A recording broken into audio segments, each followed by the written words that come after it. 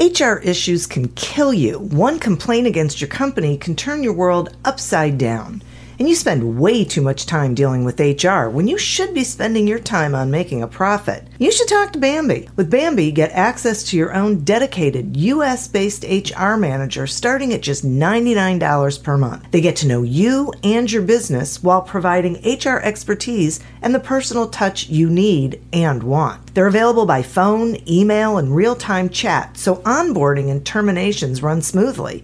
Team members reach peak performance, and your business stays compliant with changing HR regulations. And with Bambee's HR Autopilot, you'll automate important HR practices like setting policies, training, and feedback. HR managers can easily cost $80,000 a year, but Bambee starts at $99 per month. Schedule your free conversation today to see how much Bambee can take off your plate. Go to Bambee.com right now and type in Accelerate under podcast when you sign up. It'll really help the show. Spelled BAM, BEE.com. Bambee.com. Type in Accelerate. Welcome to Accelerate Your Business Growth, where we're exploring all sorts of business topics. Experts from around the world join me, your host, Diane Helbig, for a conversation where they share their expertise with all of you. Take what you need when you need it.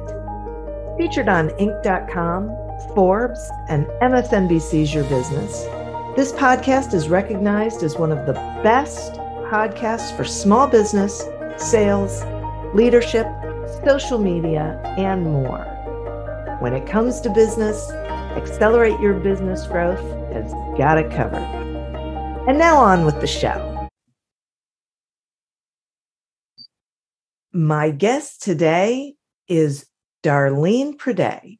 Darleen has over 25 years of experience helping entrepreneurs and small businesses get the right support to scale their businesses.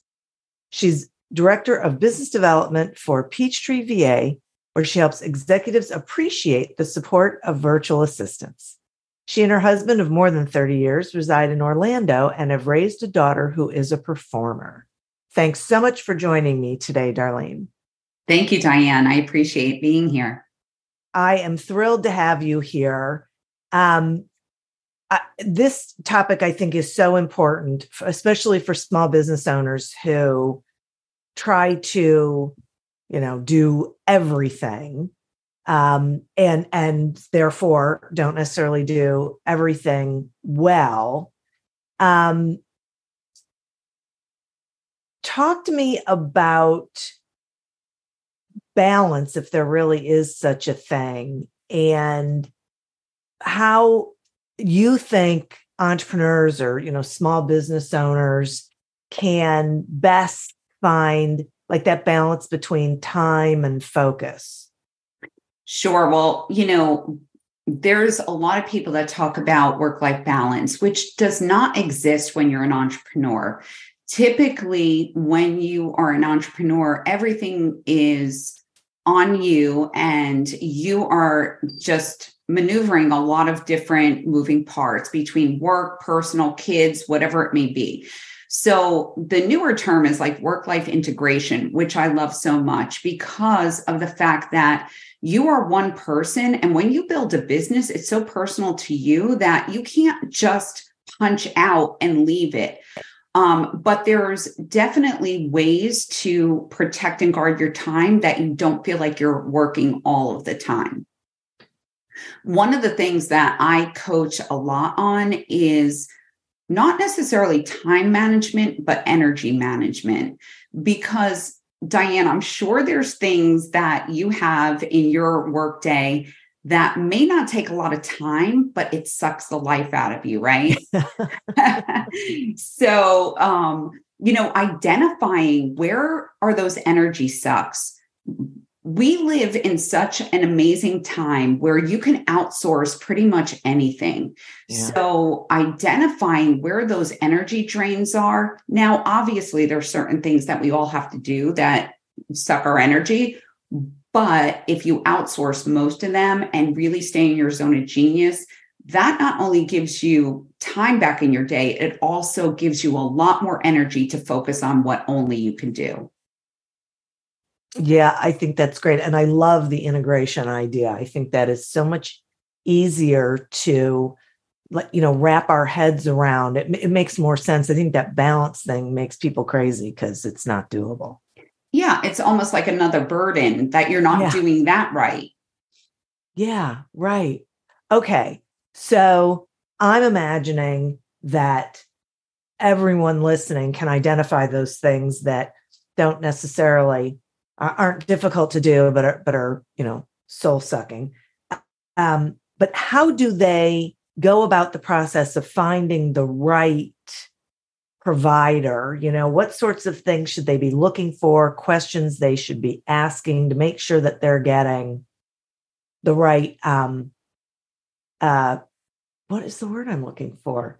The right support. Yeah, thank you. Yeah. That's exactly the word I'm looking for. Yes. Well, so I have discovery calls as opposed to sales calls. This is the way I've always operated in whatever position I had, where I really actively listen to the person. Most of the people reaching out to me in particular are entrepreneurs. They have a multitude of gaps that need to be filled. And sometimes, quite honestly, they're not even sure they know they're drowning, but they don't know what they need. So I would say speaking to a trusted source to really sort out exactly what you need, as opposed to talking to people that just want to sell you their service, is important. If we are not the right support for the client, sometimes they need a marketing director versus a virtual assistant. They don't know, or a bookkeeper, that type of thing. So I really ask them a lot of discovery questions to really identify where their biggest pain points are, what they need. If we are not the right support for them, I have a huge network of incredible people that I can pass them off to have those conversations. And sometimes that means getting a couple of other things in place and coming back to us. And sometimes a VA is a perfect solution that can get them to the next level to be able to hire someone for marketing and different things like that.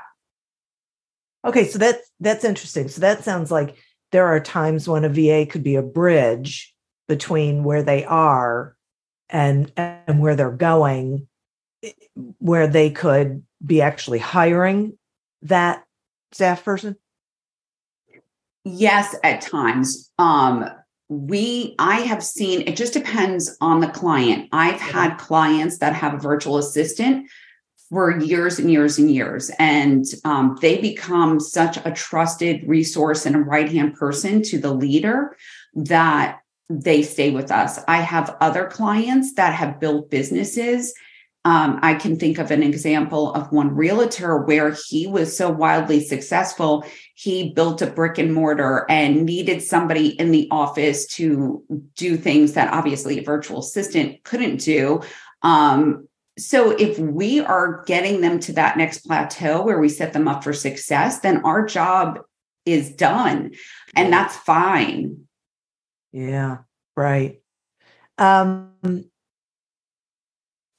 my God. So then talk to me about like cultural fit, because I would think that would be critically important, that whoever the VA is, whoever the support person is, has that sort of fit with the organization and the people in it, even if there's only the owner.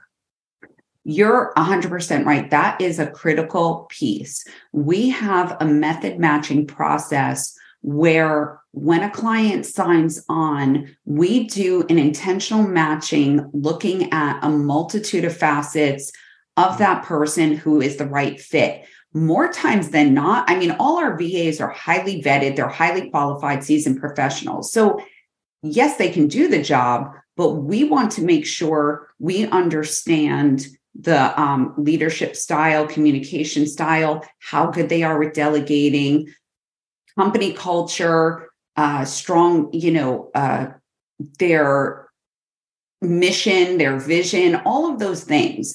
Yeah. When you are a small business, it's very personal. You develop, it's like handing your child over to a babysitter when you start delegating. So trust is the first thing that has to be established. So when you have that chemistry as well as competency, that's when people are more apt to hand things over and be able to build that trust and relationship versus just transactional. Yeah, it's putting yourself in a really vulnerable place, which I think it is hard for small business owners, especially when they're the only one. For sure, because they're in their own heads a lot. They're their own bottleneck and they're not really sure. And that's why a service like Peachtree VA is so valuable, because we also understand there is a learning curve on the client side, as well as the VA is learning how to serve them best. Yeah. But the client is learning how to best utilize the VA as well. And we have relationship specialists that are on our corporate team that do check-ins, they do calibration calls, they have brainstorming meetings with the client and the VA to make sure that that relationship is always gaining value. Because delegation is not the first gifting of any entrepreneur. They're used to just doing it themselves. So sometimes it's just building up those muscles and having someone coach them and help them along the way that makes that engagement so successful. And are there times when it evolves into the VA taking on different responsibilities or additional responsibilities? Yes, more times than not, because as I mentioned, most clients are not even really sure of what they need. Yeah. What I do is I hear where they are today. I paint a broad stroke of how a VA can support them. We ask them what their first 30 days goals are. You have to start somewhere. You can't, start with everything. So building that trust, but that's where the VA will proactively continue to make suggestions of things they can take on. And the client will get more comfortable to delegate more. And also, Diane, you know this, right? Like business, you can have clarity of exactly what you need today. Your business may take a right-hand turn or pivot in a different way in 6 months that you don't even know what you may need then. Having that relationship and somebody who's going to support you and be versatile, that's why we say versatile assistant, and adaptable and ongoing learner is so crucial to the success of the entrepreneur. So they can elevate themselves and continue to be that visionary. Yeah, boy. So they really have to, in their minds, become part of the company, feel like they are part of the organization they're serving. 1000%. They can have their own email address. They typically serve one or two leaders, but I always tell my clients too, like they are part of the team. So if you do have a team and you need all hands on deck for an event or something like that, where you need planning and different things that are not typical, the VA is more than willing to jump in and support them. Huh, really? That's interesting. I know I wouldn't have thought of that kind of thing, but that's pretty liberating too. My name is Cindy Burnett, and each week I interview at least 2 traditionally published authors on my podcast, Thoughts from a Page. We talk spoiler-free about their books, so you can listen whether you have read the book or not. And then we delve into things that you most likely won't hear about anywhere else. The importance of the cover design, why they included various aspects of the story, personal details about both the books and the authors' lives, and so much more. You can find the podcast on every major platform and learn more about it on my website, thoughtsfromapage.com. Thanks so much for checking it out. Welcome to Don't Retire, Graduate, the podcast that asks you what you want to be when you grow up so you can graduate into retirement with a purpose and a passion, whether you're 25, 85, or any age in between. Gain actionable financial and mindset tips from your favorite authors, podcasters, and influencers to help you reach that exciting next chapter. Listen now and start building your path to financial freedom and reframing what retirement can mean to you. This is your host, Eric Brotman, reminding you, don't retire, graduate. Our VA for Peachtree, Alyssa, she is, I always call her Wonder Woman. She supports me mostly because I'm the high maintenance one in the group, but she also supports, the other leaders on the team. And she is really the cog that helps us, because we're moving so fast, keep all that communication flowing and that everybody knows what someone else is up to.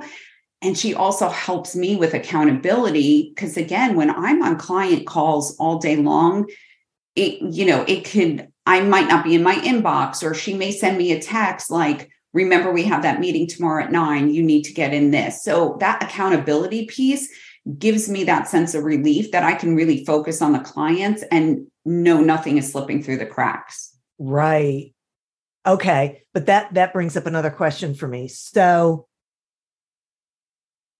I would imagine, and I think I know some people like this, that there are small business owners who say what they want is someone to, in a manner of speaking, take control of those things and monitor and track and whatever. But then they don't necessarily like the level to which they dive in, we'll say.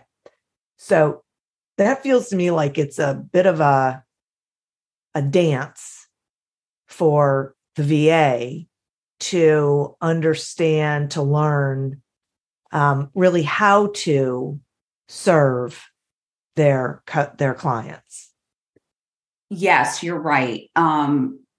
Not everyone wants that level, and it's not where a VA would assume, oh, they want accountability or whatever it is.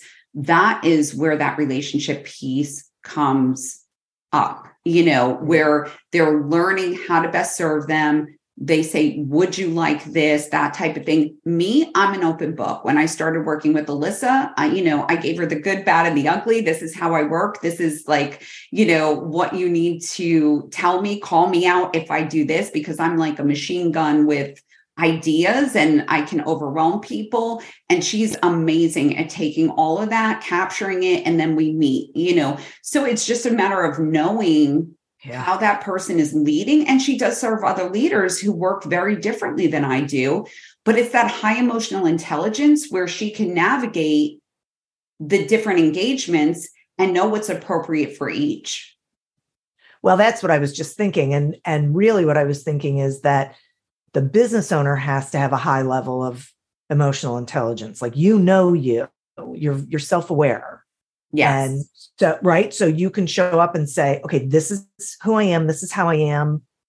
This is what you're getting, sort of thing. Mm-hmm. So you're setting the relationship up for success. So that feels to me like a real key to having a successful relationship and being really able to outsource those functions that the owner should not be doing.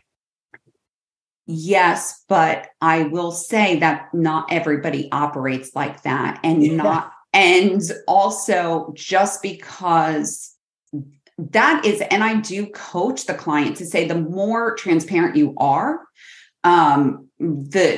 the more, it's like any other relationship, the more you put into it, the quicker that relationship is going to gel. But that doesn't mean everybody, you have to meet people where they are. Yeah. There are owners or business people that do not want to be transparent. They feel like that's too vulnerable, and that's okay. The VA can still serve them well.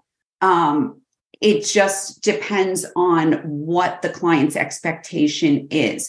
Some of the engagements, I wouldn't call them transactional, but some people just want it all business, and that's fine. It's just a matter of, but I think you had mentioned this earlier, when you delegate and someone else is taking ownership over that area and you can really get it off your plate, that gives you relief. So whether or not you're transparent with those other things doesn't necessarily make or break the engagement. It's just a matter of knowing how to best serve the client. And I always encourage feedback because, if somebody's doing something wrong, if somebody's doing something right, or even if it's just not the way the client wants. No one wants to do a job for 6 months and then find out that it's not in the format that the client likes, right? So, feedback is important. And again, this goes back to every relationship, right? Yeah. Just having those open conversations and helps the VA be able to serve them better. Right. Yeah. I think those are all really good points. It really is, as with any business, the relationships that you have with your client are individual. There, there's not a bucket that people fit into that you can say, oh, right, this is exactly like that one. Yes. But what I will say is for a lot of my clients, the feedback that I get, they have to be so buttoned up and the head of the company, if they have a team or whatever it may be, it is nice to have a right-hand person that you don't have to have your guard up and that really has your back and is able to support you and know all the moving parts to understand why you may be overwhelmed at times and different things like that, where your team not necessarily needs to be in the minutia. Boy, that's so interesting that you say that. I hadn't really thought about that until you started talking about that, but the VA could really be also serve as the person that the leader can feel comfortable venting to, because they're not, they're just going to listen, right? I mean, they're not necessarily tied to whatever the baggage is. And also the way we serve too, our model allows the leader to use them for personal things as well. Back to the work-life integration. When you are, when you are an entrepreneur, when you have a lot of things on your plate, getting a doctor's appointment on a calendar, remembering birthdays, remembering anniversaries, we want to be intentional in our lives. And I think everybody has the heart to be, but it's just a matter of time. Sure. I had one client, he was just an incredible leader and he had a big team and he would talk to his elderly mom every Monday and he would send his VA notes to put on the calendar for the next week. So he could ask about her friend's operation or how her garden was doing. He was intentional, but he lived 10 lives. The mom had nothing else going on, right? So, he was, a hard charging leader. And then by the next Monday, he could just look at his calendar and be like, how is your zucchini plant doing or whatever? And, it gave him that meaningful conversation with his mom. He obviously had the heart to be intentional. She felt valued. And it was a simple little thing that his VA did to really help that relationship. Well, that was really smart of him to realize that was a way that he could utilize his VA to everyone's benefit. That's pretty good. Yes, absolutely. And things like that is where when you're brainstorming, with your VA is, again, being just transparent. If you have a pain point, if they can't do it, they're resourceful. They can maybe offer an option or find a solution for it. We live in a world where people can pick up your dry cleaning or, everything is instantaneous. So even though they're virtual, they can orchestrate a lot of in-person things as well. Yeah, that's a great point. People need to keep in mind. This is really so interesting. I mean, I've been aware of VAs for, ages, but I hadn't really thought about it in these terms, as on this level.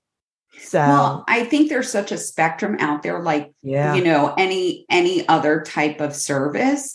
Where there's different models, there's different price points, everything like that. What I tell my client is when you truly need that next team member, dedicated support, that's where we come in. That's where we come alongside of you and help you. And our model is scalable. So, for as little as 25 hours a month, which is about 5 hours a week, sometimes that's a great starting point for somebody who's never delegated or doesn't, have a huge budget or doesn't even have 40 hours to delegate to somebody. Getting somebody in that bite-sized type of support, we can grow and scale as their business grows and scales. Right. Yeah, that's interesting. Are there any roles that you would say to a business owner, don't outsource this to a VA? Well, there is a scope. So for example, I'll use bookkeeping. Our VAs can send out invoicing, they can do payroll, they can do expense tracking, things like that. They're not going to close out your books. You don't want them making financial decisions. We serve a lot of financial planners and people in the finance industry, and our VAs can do spreadsheets and data, but they're not forecasters. So, it's just being wise about what you're asking your VA, and the VA will let them know if it's something out of scope. But I will say too, there are things that maybe the VA hasn't done. If it's not going to make or break your business, and I call them safe fails. So if there's something that if they can't do it, you want them to take a stab at it. And if it doesn't work, it's not a big deal. For example, I do little interviews on LinkedIn, and I noticed that some interviews had this branding from other people. And I sent it to my VA and I'm like, do you know how to do this? And she's like, no, but I'll try. And like within 15 minutes, she had it branded, and she didn't know how to do it, but she's a quick learner. So that's a safe fail. If she didn't know how to do it, it's not going to make or break anything, but she's willing to give it a go. I love that, a safe fail. That's great. I never heard that before. I think I made it up, Diane. So I'll have to remember to quote you if I ever use it. Exactly. I'll have to trademark it. That's right. That's exactly right. You sure will. Oh my gosh. Darlene, I appreciate this. I think this information is really valuable, especially in this period of time where I feel like once we were coming out of COVID, it sort of feels to me like everything is happening like a fire hose. Mm-hmm. And we want to be able to meet the moment. So we need to really be looking at our businesses and saying, okay, hang on a second. In order for me to meet the moment, I need to relinquish some of these tasks, some of these functions that are really not my best use. Absolutely. And one of the things I always see is that leaders start to dumb down their ideas when they're the only ones who have to execute it. So entrepreneurs have a high work ethic. They are visionaries, they're idea people. But when you don't have that support and it's all on you, those things start to fall to the wayside. So what a VA does is not just give you time back in the day, it elevates that thinking where you can start dreaming again. And even if you can't execute everything at once, it doesn't get lost. So like my VA, if I have these ideas, I can't execute everything at once, but I'll say, you know what, bring it up in 30 days, because in 30 days, I've thought of 100 other things. I don't remember what that was. Some of them in 30 days, I look and it's not a good idea. Others, I'm like, yes, now is the time to institute it. So it just really empowers the leader to be the strategic visionary that they are, as opposed to being bogged down in the day-to-day. Right. Exactly. That they play the role they're meant to play to move their business forward. Yes. Yeah. It's really great. Well, thank you so much for doing this, spending this time with us. Will you tell the listeners how they can find you, please? Absolutely. You can go to peachtreeva.com, fill out a form. I am the sales department. So if anybody is struggling, if anybody's not sure or wants to hear more about it, I'm happy to have that conversation, even if it's not right now. A lot of times knowing what options are there once their company gets a little bit bigger or their budget allows is really important to know what quality support you can get. So I'm happy to chat with anyone. And back to, if we are not the right solution, I have a huge network that I can refer them to. You can also connect with me on LinkedIn, Darleen Priday, and I would love to connect with anyone. Wonderful. Thank you. I'll make sure that is in the show notes. So thank you again. And listeners, thank you. You are who we're doing this for.